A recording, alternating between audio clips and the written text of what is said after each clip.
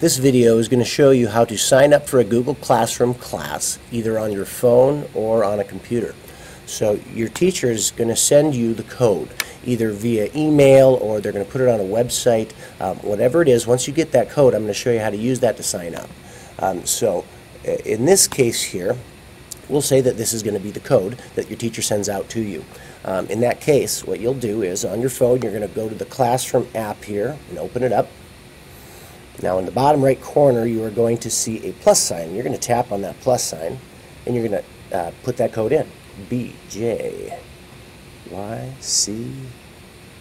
that's a lowercase o, and then lastly a 7. All right, we'll join. And as you'll see here, just give it a second. All right, you are in the classroom. Excellent. So that's how you do it on a phone. So now let's say you need to do this on a computer. Okay, so here's a different class. I'm just going to copy this one to make it easier. Okay, so let's say your teacher sends out that code to you. What you're going to do next is, so if you're on a computer and you're looking at your Google Classroom, this is what it'll look like.